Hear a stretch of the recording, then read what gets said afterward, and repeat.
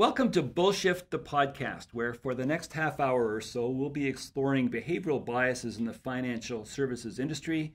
And specifically, we'll be talking about how the industry shifts your attention to be more bullish. My name is John DeGuy. I'm the author of the book, Bullshift, and the host of the podcast.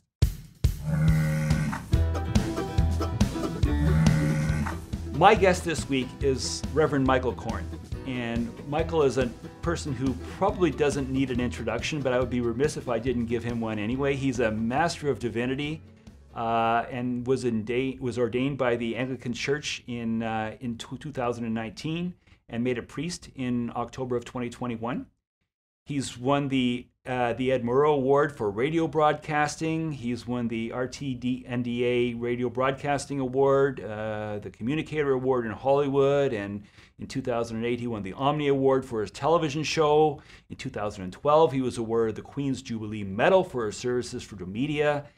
And in 2013 he was named North American Columnist of the Year at the Catholic Press Association Awards. He's a columnist for the Toronto Star, a frequent contributor to the Globe and Mail, and the author of 18 books. Reverend Michael Coren, thank you so much for joining me. I love the way you said I was a master of divinity. I mean, it sounds like I'm a master of divinity. I do have a master's of divinity degree. Not quite as impressive as being a master of divinity, but I'll take it. Okay, good. Forgive me for getting that little detail incorrect. How are you today? I'm pretty well, actually. Yeah, I'm feeling quite, I mean, at my age, waking up in the morning is a bonus. So I'm feeling okay. I wanted to begin by talking to you about the holiday season and what you say when you greet people. When you see someone and you want to wish them the best of the season, do you say Merry Christmas, or do you say Happy Holidays, or do you say Season's Greetings? What do you say? Well, I say Merry Christmas because I'm a Christian and a priest. I have no problem with people not saying that, though. Right. It really is irrelevant. There's always someone who claims there's a war on Christmas, which misses the point entirely. There's not a war on Christmas. There's a war on Christmas values. There's a war on Christian values. Right. But that's something entirely different. And some of the people who get most upset about the alleged war on Christmas are quite conservative people. Right. And I have to say that some of those people are the biggest critics of Christian values, which are forgiveness and equality and kindness and peace and so on. Right. I wanted to begin by talking about morality, and I think that's a good segue here. So there are lots of different definitions, and I think if you were to ask 20 people, you'd probably get about 17 or 18 different ones. But it's been defined as being the differentiation between intentions and decisions and actions, and what's distinguished as being proper and what's distinguished as being improper. Where would you draw the line in terms of how you would define morality in a way that sort of could be applied to an ordinary man or woman on the street?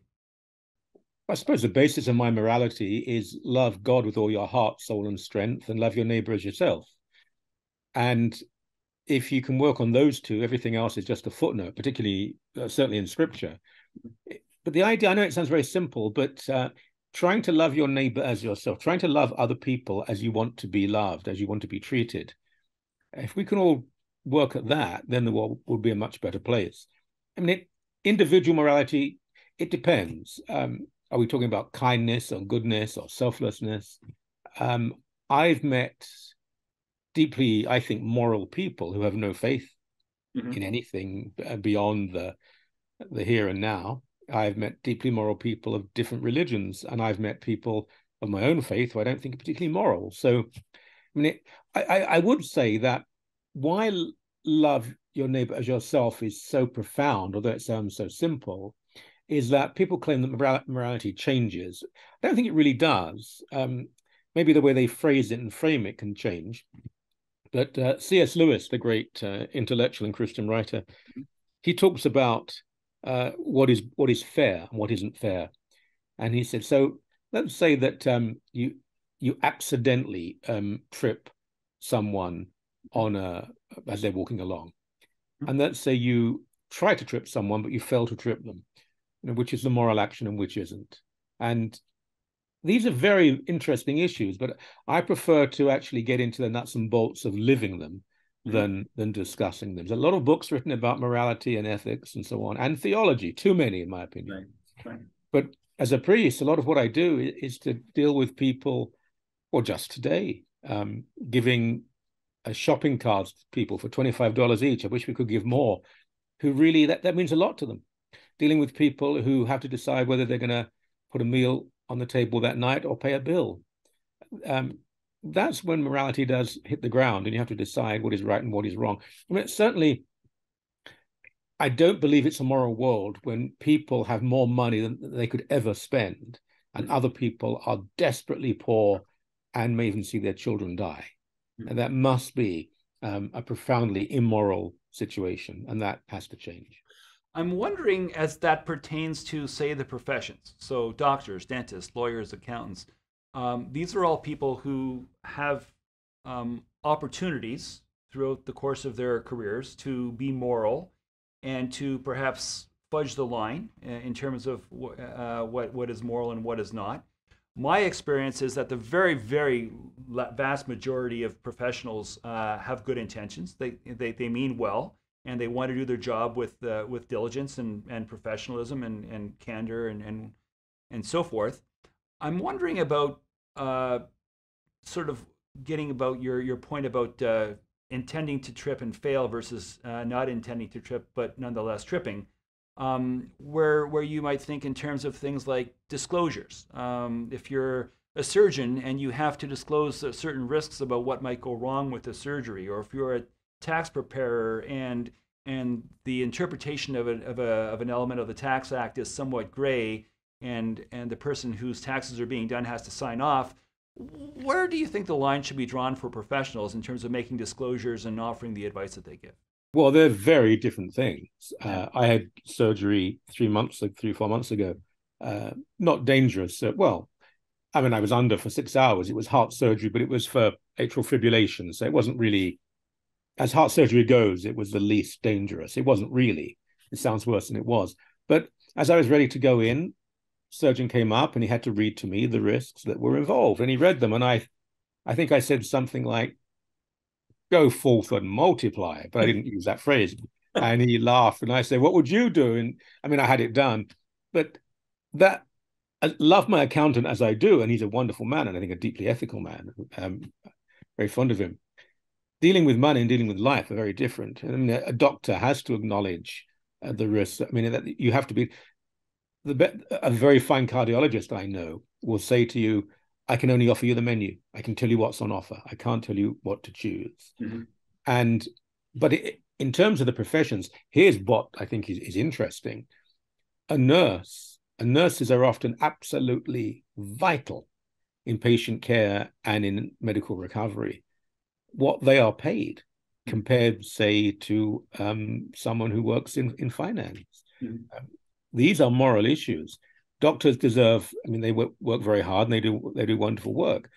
I have family, a number of people in my family who are nurses.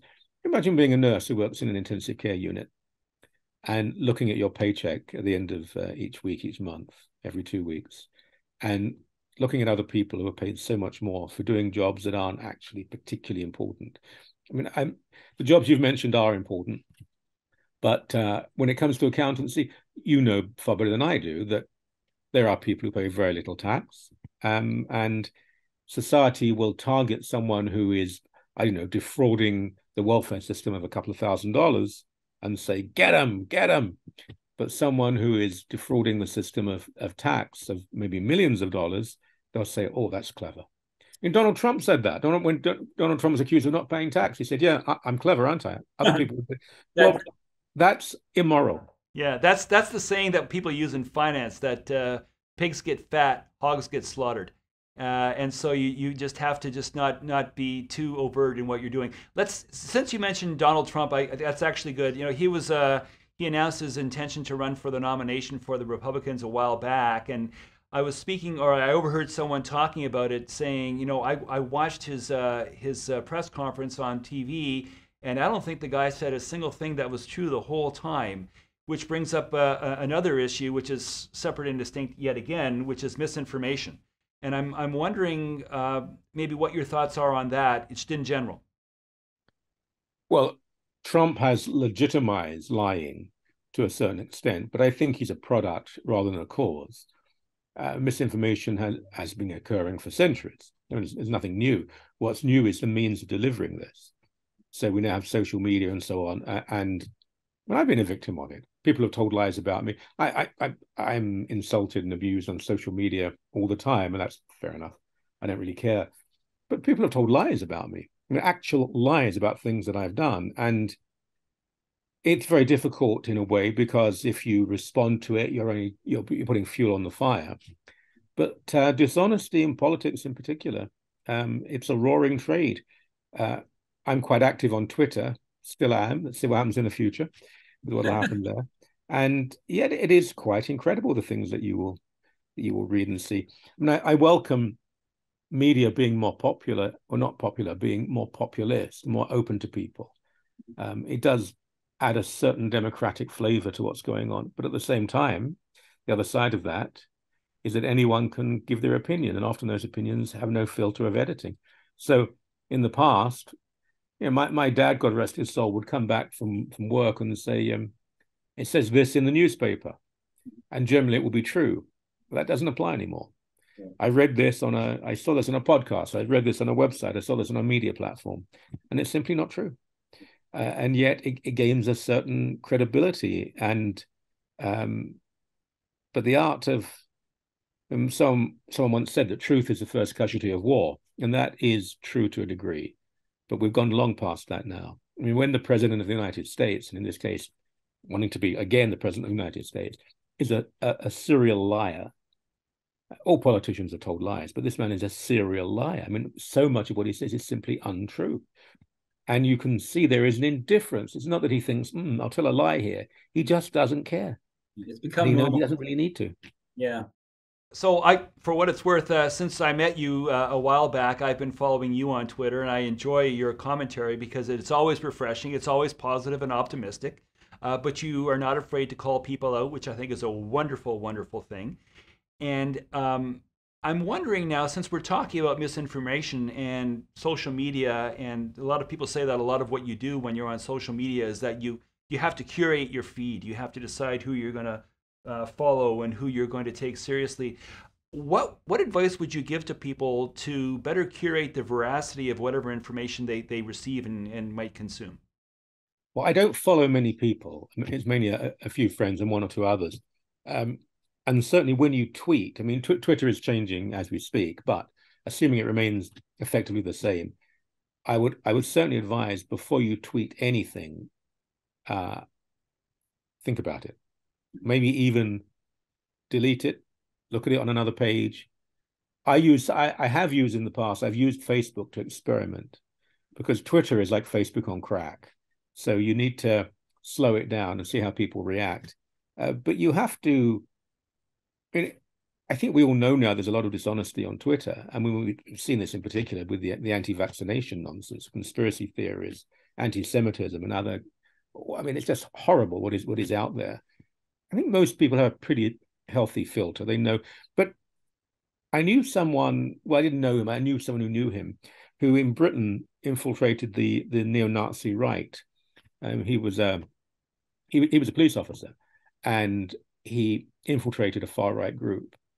And he said part of the problem was that even though he did very well and people were arrested in the end, he said, but when you hear this stuff all day, every day, it starts to sort of bleed into your consciousness because it becomes the new normal.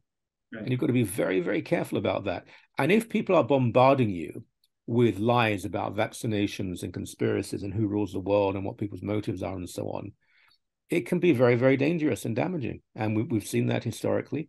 And we've seen it historically with newspapers and radio. So imagine how bad it can be with social media. So I think I would ask people to read widely, to think very hard for themselves. I still have a lot of faith in people. I think there's a lot of common sense out there. But often the loudest noise, the loudest splashing is in the shallowest end of the swimming pool. And so people who really have very little to say and limited intellect, with all due respect, make the loudest noise. It's interesting because as a person who works in the finance industry and who writes about it and who comments with other people who do it. My experience is that the very, very large majority are excellent, but there's always going to be a handful of people who are charlatans, who most of them are not even registrants, they're not even licensed to sell you things, because if they were registrants, compliance departments and whatnot would shut them down and say, well, you simply can't tweet that, you have to delete it, we're taking away your privileges and so forth. But of course, there will always be some people who are just in their basement, have time on their hands, want attention, and they say things, and it's interesting how many people will sort of follow along. What I think is important is when you think about biases that we all have, humans all have biases. One of the things that people want is they want to fit in, and there's a certain amount of groupthink that comes to bear when you're making decisions in a boardroom. That's groupthink when you try to make decisions. But there's also sort of this notion of in-group favoritism, where if there are people who just want to hang around with other people that are in their tribe, it gives them comfort to be able to say, oh, these are my people. And now we have a situation where people that are inclined toward conspiracy theories and whatnot seek out others that have the same sort of inclination, and it creates an echo chamber that just amplifies the mindset, and it's disconcerting societally. I think it's true. There's also a tendency for people, particularly more, how shall I put this? I don't want to sound too critical, but people who are maybe a little vulnerable, who perhaps think that life hasn't gone quite as well as it should have done for them. They look to blame others, and they're open to conspiracy theories. And also the esoteric aspect. I have information other people don't have. So this idea that, having worked in media for 40 years, conspiracies are very hard to cover up. I've seen, and I've worked at magazines in the UK, where there were people there whose only job was to really expose things that were going on. If the president of the United States, Watergate, can be brought down, pretty much anyone can be brought down. So that if there is a major, like Princess Diana, it was all a conspiracy. You honestly believe that the British security services, well, even putting them aside, they're quite good, the royal family and their friends and so on, that it wouldn't have leaked, something wouldn't have come out. There are people whose only job in media is to try and get hold of a story. And if you can get hold of a story, it will be published and you will win a Pulitzer Prize and you'll be rich and famous. But no, it's deeper than that. It goes so deep. Even the media, it's not true. I know media very, very well. If there is an incredible story, somebody will take it. But a lot of these conspiracies, they're not genuine. It's pretty sad people often who want to think that they know more than other people. And history, human reality can be quite banal at times. Things happen because things happen. I deal a lot with people suffering and tragedy. And why did this happen, they will say. And obviously I have to be very sympathetic and empathetic and sensitive. But really the answer is there's no reason. There is no reason. Why do bad things happen to good people? Why do good things happen to bad people? Why do planes flying into towers? And we can read beyond the headlines. We can ask questions, but the Pope Francis, who, with all due respect, I don't think is a brilliant person. I think he's quite unworldly. I think he's a good man in many ways. But during the height of Russia-Ukraine, he said that he didn't believe that Russians were committing these atrocities. It must be mercenaries, because he'd read Russian literature. And you think, what? Part of my family are from Russia, and I'm very proud of a great uncle who fought throughout the Second World War in the Red Army. And in no means not anti-Russian, but of course the Russians are capable of atrocity, and they've committed atrocities. That he, a man of such influence, would say such a thing because he wanted it. And you have to be able to distinguish between my God, look at German arts and culture, but look how they acted at one period of they've been a very ethical people, a very civilized people. And then after the Second World War, they returned to that. But that period in the 30s and 40s, they were barbaric beyond comprehension. So it always stuns me how credulous people can be when they want to be. There's a phrase in behavioral economics and in social psychology called motivated reasoning. And basically, what you've just explained is an example of motivated reasoning. People will believe what they want to believe for their own reasons, and they simply can't fathom that something that's going on could be done by someone who they have a preconceived notion of being virtuous or being moral would otherwise do. So I'm I think I'm fairly optimistic about the future. I know your most recent book, The Rebel Christ, has a more of an optimistic viewpoint toward things. But it's funny because even though I consider myself an optimist, my book talks about how optimism bias can threaten your finances. So I'm wondering if we could have a quick chat about your views on optimism, what the future holds for the world, for humanity, and maybe we can compare and contrast our views on what we can be optimistic about and maybe not so much. Well, I don't. I wouldn't say that my book was optimistic. I mean, it's not really about optimism or pessimism. It's dealing with Christian issues from a progressive point of view. I'm an optimist in that as a Christian, I believe the story. I already know the ending. It's all going to be okay. I believe in eternity. Am I optimistic about humanity? I'm an historian by training.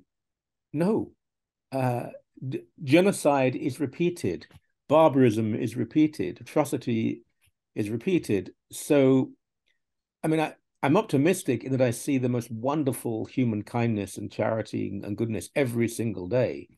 But that doesn't mean I'm naive. I do think there are some very worrying times ahead, particularly right now. I think I see some elements emerging that do concern me. I think we have high points of hope and optimism. Probably after the Second World War, the 50s, 60s, even the 70s, people were very optimistic. Things began to change a bit. I think we've lost a sense of what community is. I think we've become a very fractionalized society. And certain groups with radical opinions that can be very oppressive and intolerant, both on the right and the left. And it always amazes me when people on the right complain about cancel culture. I've been a victim of cancel culture from the right. People on the right have canceled me. On the other hand, I've seen the hard left, not the mainstream, but I've seen the hard left at work trying to cancel other points of view. That's all deeply worrying, but that's not new. That's gone on for the longest time. The world is changing, and that's a good thing. That can frighten and intimidate people. I'm optimistic in that I see young people. We have 4 children, and I see the way they behave, and I actually think that they're better than I mean, I wasn't that nice a young person in many ways, but I think they're better than me and better than my generation. I think they have a sense of tolerance and understanding, and this notion that young people, what's gone wrong? I don't think anything's gone wrong. I think actually it's gone very right. So in that way, I'm optimistic. And it's interesting because when you look at what happened in, for instance, the American midterms back in November, it was the young children who, Generation Z apparently, who voted more in favor of the center left candidates, but specifically who rejected the misinformation and the stolen steel narrative that was being promulgated by certain candidates from the Republican side. And there are pundits that are now saying that the main reason the Democrats did better than people expected was because of the generation that up until very recently was too young to vote, making their voice heard, which I think supports your narrative. It's true. I mean, and also with Brexit in Britain, which I think was a disaster, it was older people who voted, not unanimously, but older people who voted Brexit and younger people who voted to stay in Europe. But do remember, younger people become older people. Right. And this is all we've seen all this before. And people who have voted for center left parties as they get older, not always, but quite often there's a tendency to change their opinion and maybe move a bit to the right. So there's never an absolute when it comes to all this. I mean, we live in very cyclical and changing and mutable times. Right. So that brings up a question of morality, and people say that morals are life lessons. And I'm wondering if you're a little bit older than I am, but probably maybe not as much, not that much older than me than you might otherwise think. And I'm wondering if we start, as we're all playing the back nine of our lives, if we reflect upon what our life lessons are, as a person who is a modern day philosopher and a guiding light with regard to moral righteousness, what you think the main moral lessons in life are as we sit here at the end of 2022. Well, I mean, I don't think I'm that. I'm just an ordinary person trying his best. I do look back a great deal, though.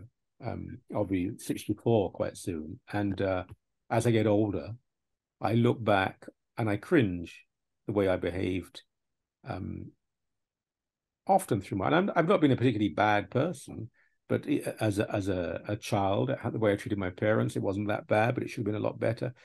The way I've treated others, not that bad, but should have been better. So I mean, I think you reflect more and more on those things, and I'm not here to guide anyone as such. I mean, I came to I suppose what I'd like to think is a very vibrant and productive Christian faith about 10 years ago, even though I've been a Christian for many, many years. But I moved into a different form of it. And that does give me great hope and great optimism. As I said earlier, I think the story's been told. I believe that 2,000 years ago, God took on human form to die for us. And I know that's all very religious and all that, but I believe it. And I think that the life lessons contained in the Gospels are timeless.